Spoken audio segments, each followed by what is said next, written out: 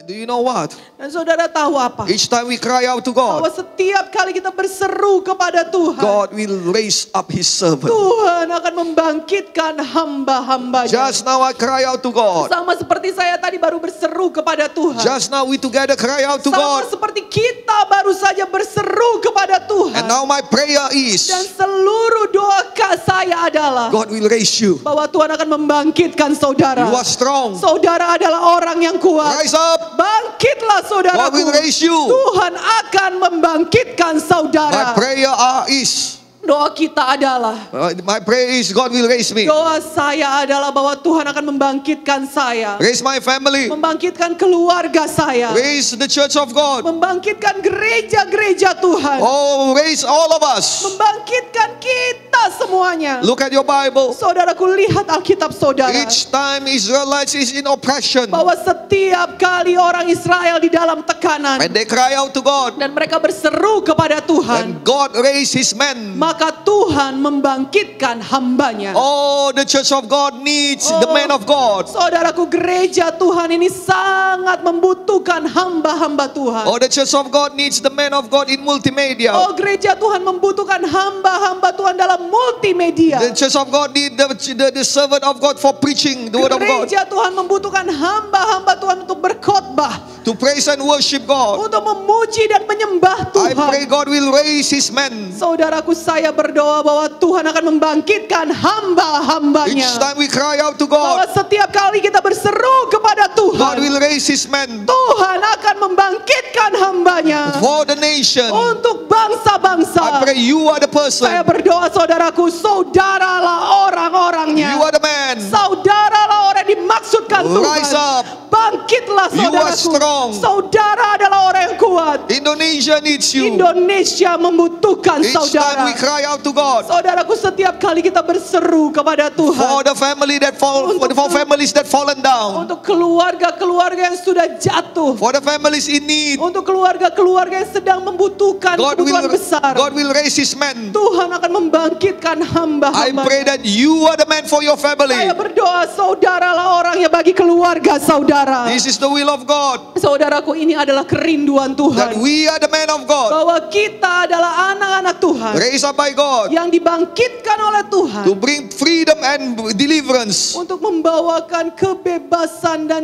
kemerdekaan for our surroundings. bagi sekeliling kita. Let us all rise up. Marilah kita semua bangkit. In Judges chapter 6 verse 11 says Dalam buku Hakim-Hakim 6 ayat 11 dikatakan that Gideon is hiding. bahwa Gideon dia bersembunyi. Oh, how long you have been hide? Saudaraku, sudah berapa lama saudara bersembunyi? Hide because your heart is hurt. Bersembunyi saudara karena hati saudara sakit. Hide because you have hatred. Saudara mungkin bersembunyi karena ada kebencian di hati saudara. Hide because you are oppressed. Saudara bersembunyi mungkin karena ada tekanan pada saudara. Hide because you are sick. Mungkin saudara bersembunyi karena saudara sakit. How long you have been hide? Berapa lama saudara sudah bersembunyi selama ini? For all of human reason Untuk semua alasan-alasan that manusiawi looks right and looks good in the eyes of men. yang kelihatannya benar dan kelihatannya baik di mata manusia. Oh, it is the will of Satan, the will of the enemy. Tapi sungguhnya saudaraku, itu adalah kerinduannya musuh, kerinduannya setan pada saudara. For us to hide because of oppression, Supaya kita semua sembunyi karena adanya tekanan. because of low self-esteem, Karena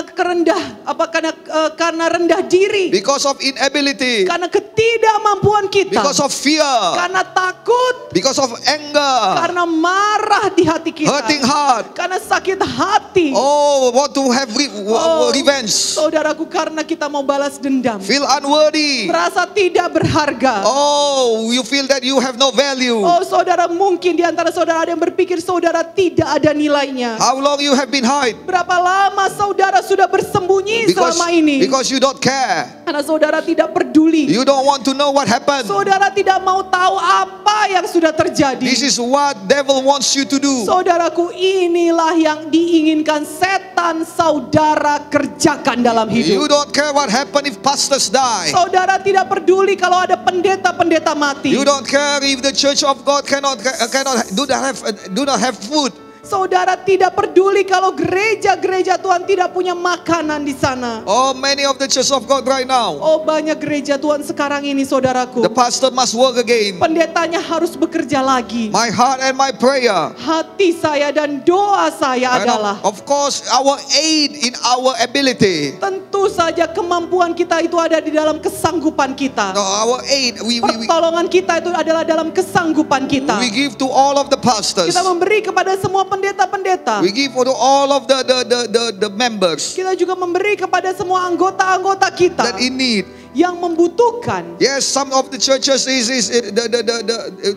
are our money going down until 90%. Ya, memang ada beberapa gereja kita yang keuangannya turun sampai 90%. The pastor must work Pendetanya jadi harus bekerja so lagi that all the family can live. supaya semua keluarganya bisa hidup olehnya. Oh, but I tell you, Tapi saya beritahu pada saudara we are not cutting off our aid. bahwa kita tidak akan menghentikan bantuan-bantuan kita. As for our people in GKII, Bagi orang-orang kita di GKII, I always said saya selalu berkata that yes, you are in need. bahwa ya, memang saudara sedang membutuhkan. Yes,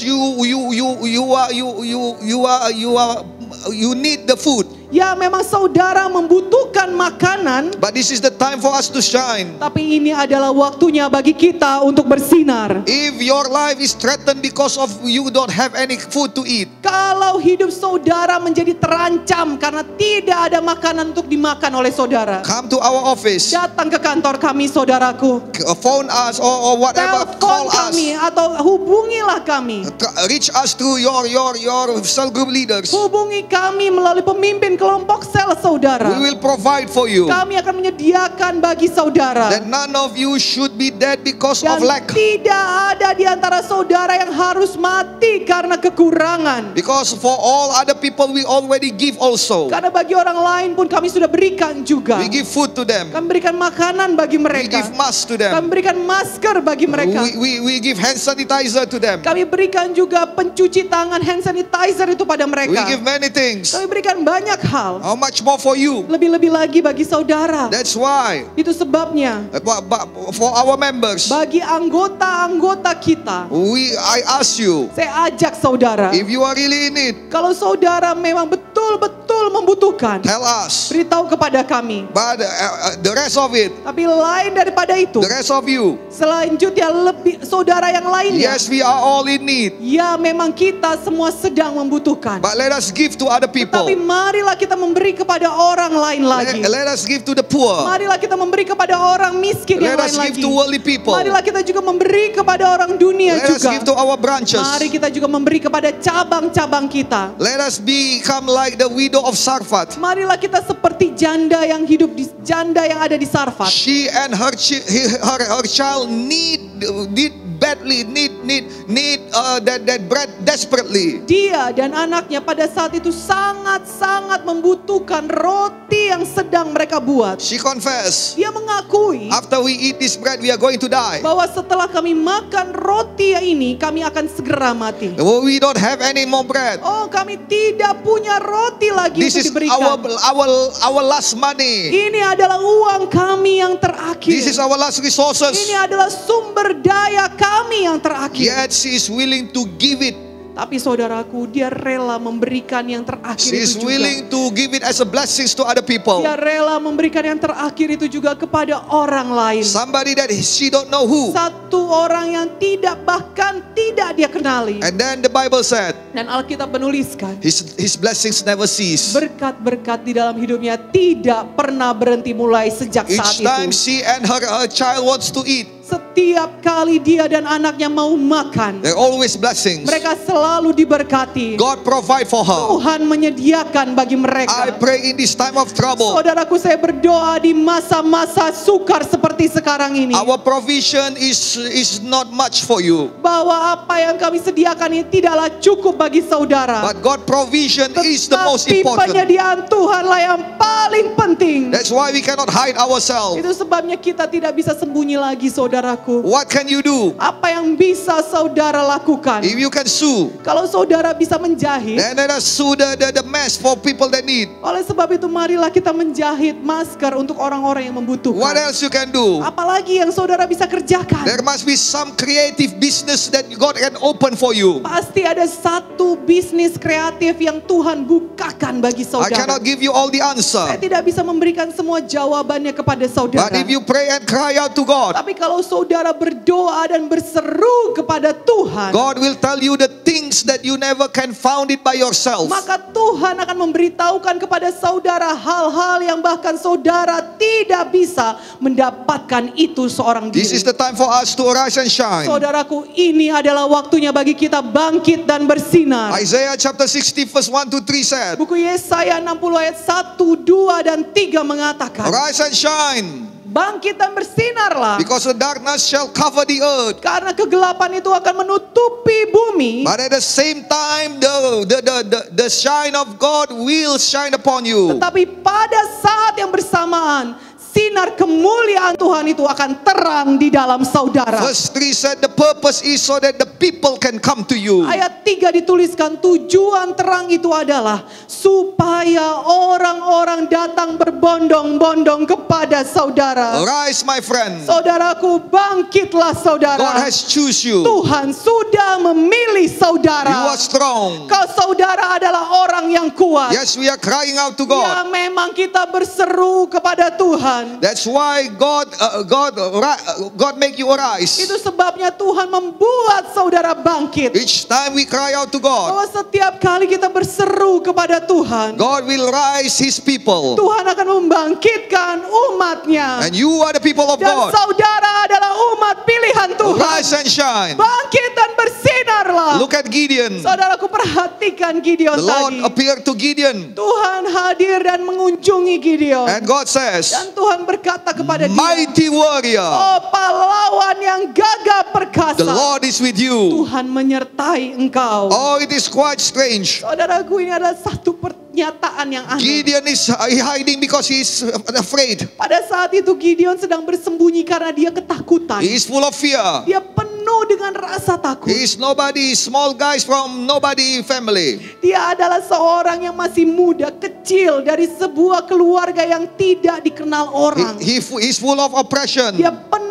hidupnya dengan tekanan, full of depression, penuh dengan depresi, full of the question that don't has answer. penuh dengan pertanyaan-pertanyaan yang tidak ada jawabannya. His life is nothing at all. Hidupnya itu bukan apa-apa, He even saudaraku. fighting for his life. Dia bahkan masih berjuang untuk hidupnya And yet sendiri. God comes Tetapi Tuhan justru datang and say that he is mighty dan warrior. berkata kepada dia, Gideon, bahwa engkau adalah pahlawan yang gagah perkasa. What is this? Apa maksudnya ini, The world saudaraku? already proven him. Bahwa dunia sudah membuktikan kepada dia He is a failure. bahwa dia adalah kegagalan. He is nobody. Dia bukan He siapa-siapa. is small. Dia adalah orang kecil. Oh, he is you good for nothing. Bahwa kamu tidak ada gunanya. The world already proved it. Dunia sudah membuktikan kepada dia. But the word of God says different things. Tetapi firman Tuhan mengatakan hal yang sebaliknya. Because the word of God never designed to approve whatever the world does. Karena firman Tuhan, saudaraku,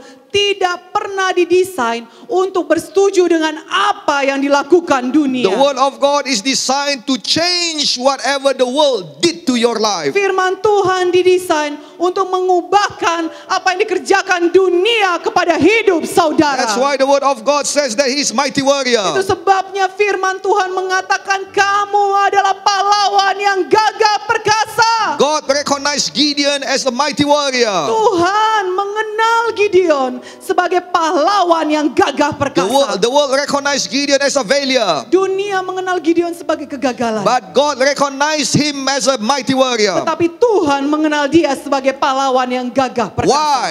Kenapa, Because saudaraku? the world recognized him for what has done in his life. Karena dunia itu mengenal Gideon terhadap apa yang sudah terjadi di dalam hidupnya. But God recognized him Tetapi Tuhan mengenal dia for what he wants to do in Gideon's life. atas apa yang dia ingin kerjakan dalam kehidupan Gideon. And yes, Gideon become mighty warrior. Dan ya, memang Gideon menjadi pahlawan yang gagah perkasa. Because he believed in the word of God. Karena dia pemilih percaya kepada firman Tuhan. Our God will never fail. Saudaraku, Tuhan kita dia tidak pernah gagal. He have many ways. Dia punya banyak-banyak He have jalan. ways and ways and ways Dia and ways punya banyak jalan, bahkan beragam-ragam jalan. to make whatever he planned for you success. Untuk membuat apa yang direncanakannya di dalam hidup saudara boleh menjadi kenyataan. Today God address you as mighty warrior. Saudaraku, hari ini Tuhan mengatakan kepada saudara,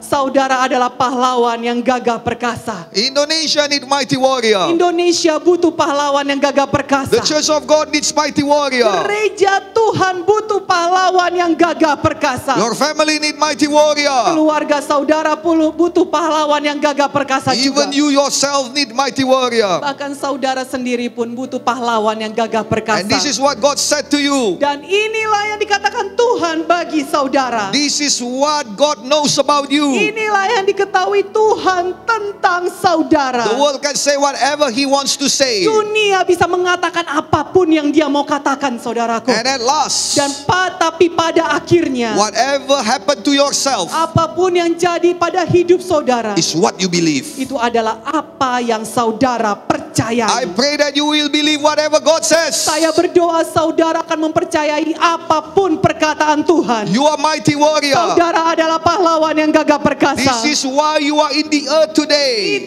Inilah alasannya kenapa saudara ada di bumi sekarang ini. This is why you are in this church today. Ini adalah alasannya kenapa saudara ada di gereja ini. This is why Esther become the queen. Ini adalah alasannya kenapa Esther dipilih menjadi ratu pada To masanya. save her nation, Untuk menyelamatkan bangsanya, her people. umatnya, orang-orangnya. God mengusir. God sent off the old queen Tuhan mengusir ratu yang lama and put Esther as the new queen. dan meletakkan Esther menjadi ratu yang baru. Because the people of God needs her in his time. Karena umat Tuhan pada masa itu membutuhkan Esther. That's why God sent off many people Itu sebabnya Tuhan mengusir banyak orang and put you in this nation, dan meletakkan saudara di bangsa ini, put you in this church, meletakkan saudara di gereja ini, put you in this family. meletakkan saudara di keluarga saudara ini. Because for the time like this, Karena untuk masa-masa seperti sekarang, God needs you to rise up Tuhan butuh saudara untuk bangkit as the mighty warrior. menjadi pahlawan yang gagah perkasa. Believe the word of God Saudaraku, percayalah pada firman Tuhan ini and then be a mighty warrior. dan jadilah pahlawan yang gagah perkasa tersebut. Oh, Gideon have so many negative question and negative answer to God. Oh, saudaraku, Gideon tadi dia punya banyak pertanyaan negatif dan juga jawaban negatif terhadap Tuhan. But God answer in the verse 16. Tetapi Tuhan menjawab dalam ayat 16. I will be with you. Akulah yang menyertai engkau. You will strike down all your enemy all at once. Engkau akan memukul kala orang Midian itu sampai habis. God is with you. Tuhan menyertai saudara. God is with you. Tuhan menyertai saudara. For every negative question you ask God, Untuk setiap pertanyaan negatif yang saudara lontarkan kepada Tuhan. as Gideon said, Sama seperti perkataan Gideon tadi. I am nobody. Aku bukan siapa-siapa Tuhan. Oh, I'm small. Oh, aku kecil. My business is small. Bisnisku pun kecil. My store is Oh, small.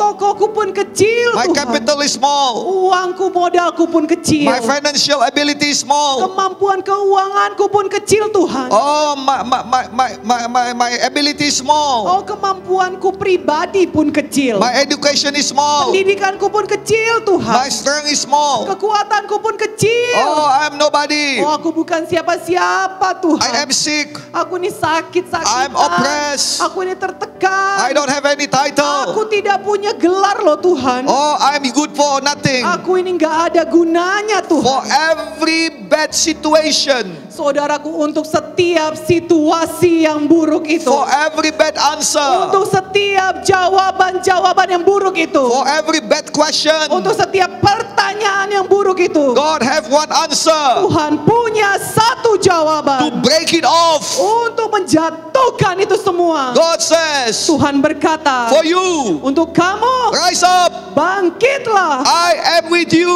aku menyertai engkau. Rise up from your pit, Bangkitlah dari semua jurang hidupmu. rise up from your fear. Bangkitlah dari semua ketakutanmu. For every negative answer you give to God, Saudaraku, untuk setiap jawaban negatif yang saudara lontarkan kepada Tuhan, it will be broken itu akan dipatahkan if God is with you. kalau Tuhan menyertai saudara semuanya.